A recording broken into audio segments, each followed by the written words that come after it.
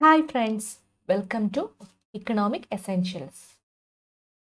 Recent development in the demand analysis ഉള്ള ഒരു first topic ആ മൊഡ്യൂളിലെ ഫസ്റ്റ് ടോപ്പിക്കാണ് the pragmatic approaches to demand analysis. അപ്പം നമ്മൾ കൂടുതൽ ഇൻട്രൊഡക്ഷൻ ഒന്നും കൊടുക്കുന്നില്ല, സമയം ഒട്ടും വേസ്റ്റ് ചെയ്യേണ്ട, നേരെ തിയറിയിലേക്ക് പോകാം. There are several economists who questioned the worth of various theories of consumer behavior. Many economists have understood that various approaches to utility are theoretically impressive, but it is very difficult for the economist to relate this theoretic approach to explain the complexity of the real world. ഇവിടെ എന്താ പറയുന്നത്? നമുക്കറിയാം, നമ്മുടെ consumer behavioural തിയറീസിൽ ഉള്ള ഒട്ടുമിക്ക തിയറീസും theoretically impressive ആണ്. Okay, പക്ഷേ അതിൻ്റെ ആ ഒരു പ്രാക്ടിക്കബിലിറ്റി അല്ലെങ്കിൽ റിയൽ വേൾഡിൻ്റെ കോംപ്ലക്സിറ്റി എക്സ്പ്ലെയിൻ ചെയ്യാൻ വേണ്ടിയിട്ട്, റിയൽ വേൾഡിലെ കോംപ്ലക്സിറ്റി എക്സ്പ്ലെയിൻ ചെയ്യാൻ വേണ്ടിയിട്ട് നമ്മുടെ ആ കൺസ്യൂമർ ബിഹേവിയറിലെ ഓൾഡ് തിയറീസ് അല്ലെങ്കിൽ വേരിയസ് തിയറീസ് എത്രത്തോളം കേപ്പബിൾ ആണ് എന്നുള്ള കാര്യത്തിൽ മിക്ക എക്കോണമിസ്റ്റിനും ഡൗട്ടഡ് ആണ്. ഓക്കെ, അപ്പം ഇത്രയും പറയുന്നുള്ളൂ. ഇവിടെ നമ്മുടെ കൺസ്യൂമർ ബിഹേവിയറിലെ വേരിയസ് തിയറീസ് എല്ലാം തിയററ്റിക്കലി ഇംപ്രസീവ് ആണെങ്കിലും റിയൽ വേൾഡിലെ കോംപ്ലക്സിറ്റി എക്സ്പ്ലെയിൻ ചെയ്യാൻ വേണ്ടിയിട്ട് ഒരു ഡിഫിക്കൽട്ടി ഫേസ് ചെയ്യുന്നുണ്ട്. Thus, in order to keep away from this problem, many economists have used pragmatic or practical approach to the theory of demand. അപ്പോൾ ഈ ഒരു പ്രശ്നം, അതായത് real വേൾഡിൻ്റെ complexity, simply real വേൾഡിലെ consumer behaviour explain ചെയ്യാനുള്ള ആ ഒരു difficulty old consumer behaviour തിയറീസിനുണ്ട്. അപ്പോൾ അതുകൊണ്ട് തന്നെ ഈ ഒരു ഡിഫിക്കൽട്ടി റിമൂവ് ചെയ്യാൻ വേണ്ടിയിട്ട് എന്ത് ചെയ്തു, കുറേ എക്കോണമിസ്റ്റുകൾ ചേർന്നിട്ട് പ്രാഗ്മാറ്റിക് അല്ലെങ്കിൽ practical approach to theory of demand കൊണ്ടുവന്നു. അപ്പോൾ പ്രാഗ്മാറ്റിക് അല്ലെങ്കിൽ പ്രാക്ടിക്കൽ അപ്രോച്ചാണ് ഈ ഒരു റിയൽ വേൾഡിലെ അല്ലെങ്കിൽ റിയൽ ആയിട്ടുള്ള മാർക്കറ്റിലെ കൺസ്യൂമറിൻ്റെ ബിഹേവിയർ എക്സ്പ്ലെയിൻ ചെയ്യാൻ കേപ്പബിൾ ആയിട്ടുള്ളൊരു അപ്രോച്ച് എന്നാണ് ഈ പ്രാഗ്മാറ്റിക് അല്ലെങ്കിൽ പ്രാക്ടിക്കൽ അപ്രോച്ചിനെ ഫോളോ ചെയ്യുന്ന എക്കോണമിസ്റ്റ് പറയുന്നത്. The economists have acknowledged the law of demand, which state that there exists a negative relationship between price and quantity demanded. അപ്പോൾ ഈ പ്രാഗ്മാറ്റിക് അല്ലെങ്കിൽ പ്രാക്ടിക്കൽ അപ്രോച്ച് ഫോളോ ചെയ്യുന്ന എക്കോണമിസ്റ്റ് എന്ത് ചെയ്തിട്ടുണ്ട്? ദേ acknowledge the law of demand. അപ്പോൾ അവർ law of ഡിമാൻഡിനെ acknowledge ചെയ്തു, accept ചെയ്തു. അപ്പോൾ പുതിയ റീസെൻ്റ് ആയിട്ടുള്ള ഡിമാൻഡ് അനാലിസിസ് അല്ലെങ്കിൽ pragmatic approach the theory of demand follow ചെയ്ത എക്കോണമിസ്റ്റ് എന്ത് ചെയ്തു? നമ്മുടെ ഓൾഡ് ലോ ഓഫ് ഡിമാൻഡിനെ അക്സെപ്റ്റ് ചെയ്തു. നമുക്കറിയാം ലോ ഓഫ് ഡിമാൻഡ് എന്താ പറയുന്നത്? There exist A negative relationship between price and quantity demand. പ്രൈസും ക്വാണ്ടിറ്റി ഡിമാൻഡും തമ്മിലൊരു നെഗറ്റീവ് അല്ലെങ്കിൽ ഒരു ഇൻവേഴ്സ് റിലേഷൻഷിപ്പ് ഉണ്ടെന്നാണ് ലോ ഓഫ് ഡിമാൻഡ് പറയുന്നത്. അതായത് പ്രൈസ് കൂടുവാണെങ്കിൽ നമ്മൾ കുറച്ച് മാത്രമേ ഡിമാൻഡ് ചെയ്യത്തുള്ളൂ, പക്ഷെ പ്രൈസ് കുറയുവാണെങ്കിലോ നമ്മൾ ഒരുപാട് ക്വാണ്ടിറ്റി കൺസ്യൂം ചെയ്യും. Then, their next point, the economist using law of demand and formulated the demand function directly on the basis of market data. അപ്പം എക്കോണമിസ്റ്റ് എന്ത് ചെയ്തു? ഈ ലോ ഓഫ് ഡിമാൻഡിനെ അക്സെപ്റ്റ് ചെയ്തു. ഈ pragmatic അപ്രോച്ചിലെ economist law of ഡിമാൻഡിനെ accept ചെയ്തുകൊണ്ട് ആ law of demand use ചെയ്തുകൊണ്ട് എന്ത് ചെയ്തു? ഡിമാൻഡ് ഫംഗ്ഷൻ ഫോർമുലേറ്റ് ചെയ്തു. ഡിമാൻഡ് ഫംഗ്ഷൻ എങ്ങനെ ഫോർമുലേറ്റ് ചെയ്തു? Directly on the basis of market data. Market ഡേറ്റയുടെ ബേസിസിൽ ഡയറക്റ്റ് ആയിട്ട് ഡിമാൻഡ് ഫംഗ്ഷൻ ഫോർമുലേറ്റ് ചെയ്തു. അവർ എന്ത് ചെയ്തു? യൂട്ടിലിറ്റി തിയറിയോ അല്ലെങ്കിൽ ഇൻഡിവിജ്വൽ കൺസ്യൂമറിൻ്റെ ബിഹേവിയറോ ഒന്നും കൺസിഡർ ചെയ്യാതെ തന്നെ മാർക്കറ്റ് ഡേറ്റ, അതായത് സിംപ്ലി കൺസ്യൂമറിൻ്റെ മാർക്കറ്റിലെ ബിഹേവിയർ ഡയറക്റ്റ് ആയിട്ട് ഒബ്സർവ് ചെയ്തുകൊണ്ട് അതിൻ്റെ ബേസിസിൽ ഡിമാൻഡ് ഫംഗ്ഷൻ ഫോർമുലേറ്റ് ചെയ്തു. എന്ത് യൂസ് ചെയ്തു? ലോ ഓഫ് ഡിമാൻഡും യൂസ് ചെയ്തു. പക്ഷേ യൂട്ടിലിറ്റി തിയറിയോ അല്ലെങ്കിൽ ഇൻഡിവിജ്വൽ കൺസ്യൂമറിൻ്റെ ബിഹേവിയറിനെയോ അവർ കൺസിഡർ ചെയ്തില്ല. ഓക്കെ, പക്ഷേ അവർ എന്തിനാണ് കൺസിഡർ ചെയ്യുന്നത്? നമുക്ക് നെക്സ്റ്റ് പോയിന്റിൽ നോക്കാം. Individual demand function shows the functional relationship between the demand for A commodity by an individual and it's ഡിറ്റർമിനൻറ്റ്സ്. നമുക്കറിയാം ഇൻഡിവിജ്വൽ ഡിമാൻഡ് ഫംഗ്ഷൻ എന്താണ്? ഒരു ഇൻഡിവിജ്വൽ കൺസ്യൂമർ ഡിമാൻഡ് ചെയ്യുന്ന കമ്മോഡിറ്റിയുടെ ക്വാണ്ടിറ്റി അല്ലെങ്കിൽ demand for A commodity by an individual and it's ഡിറ്റർമിനൻറ്റ്സ്. നമുക്കറിയാലോ ഏതൊക്കെയാണ് ഡിമാൻഡിൻ്റെ ഡിറ്റർമിനൻറ്റ്സ് എന്ന് പറയുന്നത്. First and most important price of the good. നമ്മൾ ഏത് ഗുഡാണോ ഡിമാൻഡ് ചെയ്യുന്നത് ഏത് ഗുഡാണ് നമ്മൾ കൺസ്യൂം ചെയ്യാൻ വേണ്ടിയിട്ട് നമ്മൾ പ്ലാൻ ചെയ്യുന്നത് ആ ഗുഡിൻ്റെ പ്രൈസ്. ഇപ്പം ഞാനൊരു ഫർണിച്ചറാണ് പർച്ചേസ് ചെയ്യാൻ അല്ലെങ്കിൽ കൺസ്യൂം ചെയ്യാൻ ആഗ്രഹിക്കുന്നതെങ്കിൽ ഞാൻ എന്താ ചെയ്യുന്നത്, ഞാൻ ആ ഫർണിച്ചർ ഡിമാൻഡ് ചെയ്യുന്നു. നമുക്കറിയാം ഡിമാൻഡ് എന്ന് വെച്ചാൽ demand is A desire backed by ability and willingness to pay for that commodity. ഒരു കമ്മോഡിറ്റി ഡിമാൻഡ് എന്ന് പറയുന്നത് ആ കമ്മോഡിറ്റി വാങ്ങാനുള്ള ഡിസയർ ഉണ്ടായിരിക്കണം, അതിന് എന്തിൻ്റെയൊക്കെ ബാക്ക് സപ്പോർട്ട് ഉണ്ടായിരിക്കണം, ഇതിൻ്റെയൊക്കെ പിൻബലം ഉണ്ടായിരിക്കണം, ability and willingness to pay. ആ കമ്മോഡിറ്റിക്ക് വേണ്ടിയിട്ട് പേ ചെയ്യാൻ ഞാൻ വില്ലിംഗ് ആയിരിക്കണം, പേ ചെയ്യാനുള്ള എബിലിറ്റി, എൻ്റെ കയ്യിൽ ക്യാഷും ഉണ്ടായിരിക്കണം. അതാണ് ഡിമാൻഡ് എന്ന് പറയുന്നത്. അപ്പോൾ ഡിമാൻഡിനെ ഫസ്റ്റ് ഡിറ്റർമിനൻ്റ് ആയിട്ട് നമ്മൾ പറയുന്നത് ആ ഏത് ഗുഡാണോ ഡിമാൻഡ് ചെയ്യുന്ന ആ ഗുഡിൻ്റെ price, then price of related good. അപ്പം ചില ഗുഡ്സിന് എന്താണ് കോംപ്ലിമെൻറ്റ് സബ്സ്റ്റിറ്റ്യൂട്ട് ഒക്കെ ഉണ്ടാവും. അപ്പോൾ ഇപ്പോൾ ഒരു ഫർണിച്ചർ ആണെങ്കിൽ ഞാൻ ഉടൻ ഫർണിച്ചറാണ് ഡിമാൻഡ് ചെയ്യുന്നതെങ്കിൽ അവിടെ വേറെ എന്തെങ്കിലും മെറ്റീരിയൽ ഉണ്ട്, അല്ലെങ്കിൽ സ്റ്റെയിൻലെസ് സ്റ്റീലിൻ്റെ മെറ്റീരിയലോ ഒക്കെ കൊണ്ടുള്ള ഫർണിച്ചേഴ്സ് ഉണ്ടെങ്കിൽ അപ്പം അവയുടെ പ്രൈസ് കുറവാണെങ്കിൽ സ്വാഭാവികമായിട്ടും ഈ വുഡൻ ഫർണിച്ചറിൽ നിന്ന് അങ്ങോട്ടേക്ക് എൻ്റെ ഡിമാൻഡ് ഷിഫ്റ്റ് ചെയ്യാനുള്ളൊരു പോസിബിലിറ്റി ഉണ്ട്.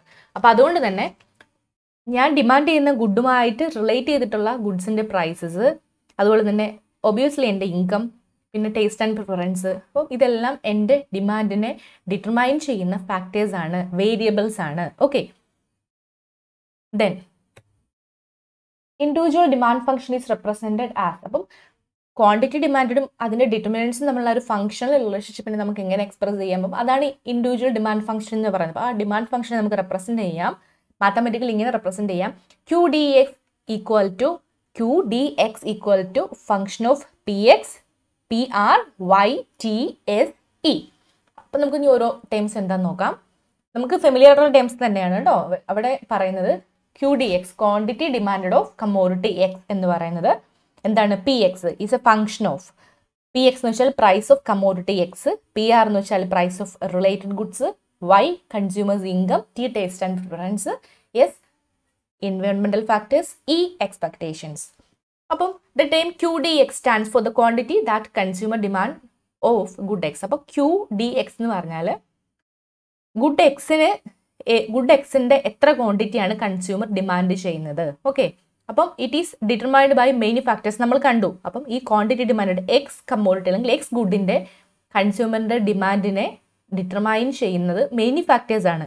ഓക്കെ, ഒരു സിംഗിൾ ഫാക്ടർ അല്ല, പ്രൈസ് ഓഫ് ഗുഡ്സ് മാത്രമല്ല, related ഗുഡ്സിൻ്റെ price, കൺസ്യൂമേഴ്സിൻ്റെ income, കൺസ്യൂമറിൻ്റെ taste and preference, അങ്ങനെ കുറേ വേരിയബിൾസ്. ഓക്കെ, മെനി ഫാക്ടേഴ്സ് അല്ലെങ്കിൽ മൾട്ടി വേരിയബിൾ എന്ന് പറയാം നമുക്ക്.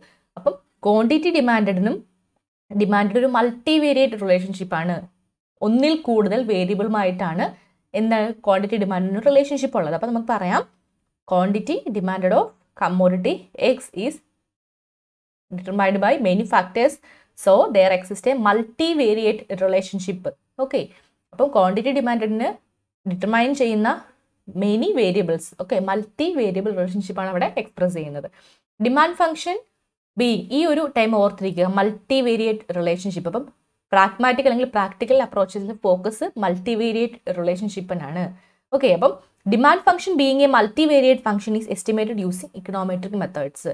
ഡിമാൻഡ് ഫംഗ്ഷൻ ഒരു മൾട്ടി വേരിയേറ്റ് ഫംഗ്ഷൻ ആണ്, ഒരുപാട് ഒന്നിലധികം വേരിയബിൾസിൻ്റെ ഒരു ഫംഗ്ഷനാണ് ഡിമാൻഡ് ഫംഗ്ഷൻ. അതുകൊണ്ട് തന്നെ നമുക്ക് ഇക്കണോമെട്രിക് മെത്തേഡ്സ് ഉപയോഗിച്ചുകൊണ്ട് മാത്രമേ ഈ മൾട്ടി വേരിയേറ്റ് ഫംഗ്ഷൻ ആയിട്ടുള്ള ഡിമാൻഡ് ഫംഗ്ഷനെ എസ്റ്റിമേറ്റ് ചെയ്യാൻ സാധിക്കുള്ളൂ.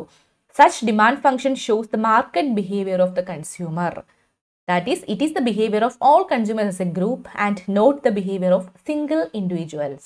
നമ്മൾ തൊട്ട് മുന്നേ പറഞ്ഞിട്ടുണ്ടായിരുന്നു pragmatic approach law of ഡിമാൻഡിനെ accept ചെയ്യുന്നു. അപ്പോൾ ലോ ഓഫ് ഡിമാൻഡിനെ അക്സെപ്റ്റ് ചെയ്തുകൊണ്ട് ഡയറക്റ്റ് ആയിട്ട് മാർക്കറ്റ് ഡേറ്റയുടെ ബേസിസിൽ ഡിമാൻഡ് ഫംഗ്ഷൻ ഫോർമുലേറ്റ് ചെയ്തു without considering utility analysis and individual consumer behaviour. അപ്പം ഇൻഡിവിജ്വൽ കൺസ്യൂമറിൻ്റെ ബിഹേവിയർ അവർ കൺസിഡർ ചെയ്യുന്നില്ല. Not the behavior of single individual or single consumer, but the behavior of all consumers as a group. Okay, എല്ലാ കൺസ്യൂമേഴ്സിനെയും ഒരു ഗ്രൂപ്പായിട്ട് consider ചെയ്തുകൊണ്ട് അവരുടെ ബിഹേവിയറിനെ observe ചെയ്തിട്ട് അതിൻ്റെ ബേസിസിൽ demand function formulate ചെയ്യുന്നു. ഓക്കെ, അപ്പം ഇവിടെ എന്തിനാണ്, ഒന്ന് നമ്മൾ പറഞ്ഞു മൾട്ടിവേരിയേറ്റ് റിലേഷൻഷിപ്പാണ്, രണ്ടാമത് പറഞ്ഞത് consumer behaviour as A group. അപ്പം ഗ്രൂപ്പായിട്ട് ഉള്ള ഒരു ബിഹേവിയറാണ്. ഇനി എന്താണ് ഈ ഗ്രൂപ്പ് ബിഹേവിയർ അല്ലെങ്കിൽ മാർക്കറ്റിലെ കൺസ്യൂമേഴ്സിനെല്ലാം ഒരുമിച്ച് നമ്മൾ അവരുടെ ബിഹേവിയറിനെ ഒബ്സർവ് ചെയ്യുക എന്ന് പറഞ്ഞിട്ട് എന്താണ് ഉദ്ദേശിക്കുന്നത് നമുക്ക് നോക്കാം. In most of the cases, the demand function refers to a group of commodities, that is, demand for food, demand for consumer durables, demand for commodity, etc. അപ്പം ഇവിടെ എന്താ പറയുന്നത്, demand function refers to A group of commodities. അപ്പം already നമ്മൾ പറഞ്ഞു എന്താണ്, group of കൺസ്യൂമേഴ്സിൻ്റെ market ബിഹേവിയറാണ് നമ്മൾ observe ചെയ്യുന്നതെന്ന് പറഞ്ഞു. അപ്പം ഇപ്പോൾ എക്സാമ്പിൾ ആയിട്ട് പറയുന്നത് ഡിമാൻഡ് ഫോർ ഫുഡ്. അപ്പം ഫുഡ് എന്ന് പറയുന്നത് ഒരു ഗ്രൂപ്പാണ്. ഫുഡിനകത്ത് കുറേ ഐറ്റംസ് ഉണ്ട്, വെജിറ്റബിൾസ്, നോൺ വെജ്, ഡ്രിങ്ക്സ്, അപ്പം അങ്ങനെ കുറേ ഐറ്റംസ് ഉണ്ട്. അതുപോലെ demand for consumer durables, electronic goods ഉണ്ട്, ഫർണിച്ചേഴ്സ് ഉണ്ട്. അപ്പം ഇതെല്ലാം ഡ്യൂറബിൾസ് ആണ്, ഒരുപാട് കാലം നീണ്ടു നിൽക്കുന്ന കമ്മോഡിറ്റീസ്. അപ്പം കൺസ്യൂമർ ഡ്യൂറബിൾസിൽ തന്നെ വേറെ കുറേ ഗ്രൂപ്പ്സ് ഉണ്ട്. അപ്പം നമ്മളിപ്പം demand for food items demand ചെയ്യുന്ന കൺസ്യൂമേഴ്സിനെ എല്ലാം കൂടി ചേർത്തിട്ട് അവരുടെ ബിഹേവിയർ ഒബ്സർവ് ചെയ്തിട്ട് നമ്മൾ ഡിമാൻഡ് ഫംഗ്ഷൻ ഫോമുലേറ്റ് ചെയ്യുന്നു. അതാണ് പ്രാഗ്മാറ്റിക് അപ്രോച്ചിൽ പറയുന്നത്.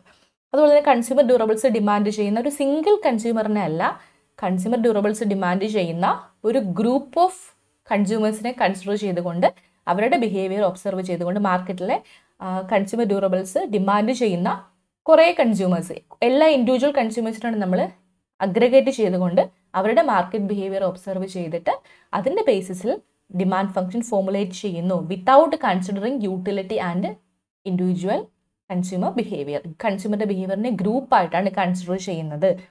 കൺസ്യൂമറിൻ്റെ ബിഹേവിയർ നമ്മൾ അഗ്രഗേറ്റ് ചെയ്തിട്ട് ഗ്രൂപ്പായിട്ട് അതിനെ ഒബ്സർവ് ചെയ്തുകൊണ്ട് ഡിമാൻഡ് ഫംഗ്ഷൻ ഫോമുലേറ്റ് ചെയ്യുന്നു. അതാണ് പ്രാഗ്മാറ്റിക് അപ്രോച്ചിൽ പറയുന്നത്.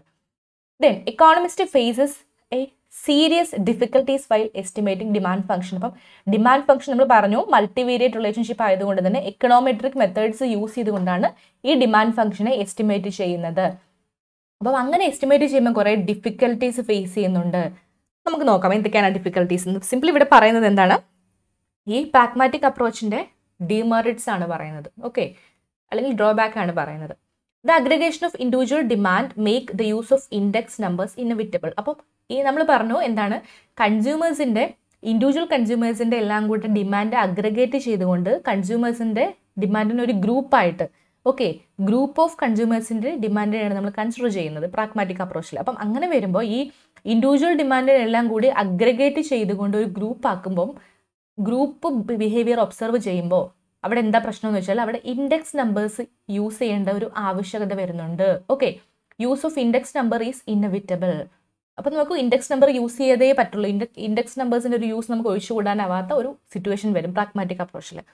അപ്പം the problem with the usage of index numbers are numerous. അപ്പം അങ്ങനെ ഇൻഡെക്സ് നമ്പർ യൂസ് ചെയ്തുകൊണ്ട് ഡിമാൻഡ് ഫംഗ്ഷനെ എസ്റ്റിമേറ്റ് ചെയ്യുമ്പോൾ അല്ലെങ്കിൽ ഇൻഡിവിജ്വൽ ഡിമാൻഡ് ഫംഗ്ഷനെ നമ്മൾ അഗ്രഗേറ്റ് ചെയ്യുമ്പോൾ, ഇൻഡിവിജ്വൽ ഡിമാൻഡിനെ അഗ്രഗേറ്റ് ചെയ്തുകൊണ്ട് അത് ഗ്രൂപ്പ്ഡ് ബിഹേവിയർ ആയിട്ട് ഒബ്സർവ് ചെയ്യുമ്പോൾ അവിടെയും ന്യൂമറസ് ആയിട്ടുള്ള പ്രോബ്ലംസ്, ഇഷ്യൂസ് ഉണ്ടാവുമെന്ന് പറയുന്നു. ബിസൈഡ് ദിസ്, ഇതൊന്നും കൂടാണ്ട് there are several estimation problem which impair the reliability of the demand function estimated statistically. ഇത് മാത്രമല്ല, ഡിമാൻഡ് ഫംഗ്ഷൻ സ്റ്റാറ്റിസ്റ്റിക്കലി എസ്റ്റിമേറ്റ് ചെയ്യുമ്പോൾ അതിൻ്റെ ഒരു റിലയബിലിറ്റീനെ ഇമ്പയർ ചെയ്യുന്ന ചില എസ്റ്റിമേഷൻ പ്രോബ്ലംസ് വരും. ഓക്കെ, അപ്പം അത് എത്രത്തോളം റിലയബിൾ ആണ്, എത്രത്തോളം ആക്യുറസി ഉണ്ട്, എത്രത്തോളം വിശ്വസനീയമാണ്, അപ്പം അങ്ങനെ കുറേ ഇഷ്യൂസും സ്റ്റാറ്റിസ്റ്റിക്കലി ഡിമാൻഡ് ഫംഗ്ഷൻ എസ്റ്റിമേറ്റ് ചെയ്യുമ്പോൾ വരുന്നുണ്ട്. അപ്പോൾ അങ്ങനെ one of the major difficulties arising when all the determinants of demand changes simultaneously, making it extremely difficult to assess the influence of each factor separately.